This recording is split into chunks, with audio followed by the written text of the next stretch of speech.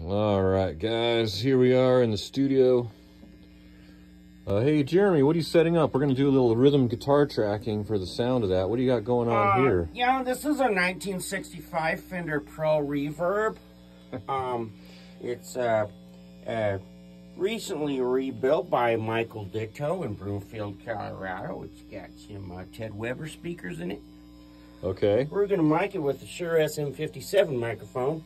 And then we have another, are we miking 2 amps here today? Yes, we're playing 2 because 2 is twice as many as 1. And we have there a 2023, that's a Fender Blues Deluxe. That's a Blues Junior 4. Oh shit! I just bought this. I'm very fond of this little amp. I think it's 15 watts, I don't know. But we're gonna record some rhythm with my Stratocaster Ultralux. What is this called? Yeah, the Ultralux Stratocaster. So we'll keep you apprised.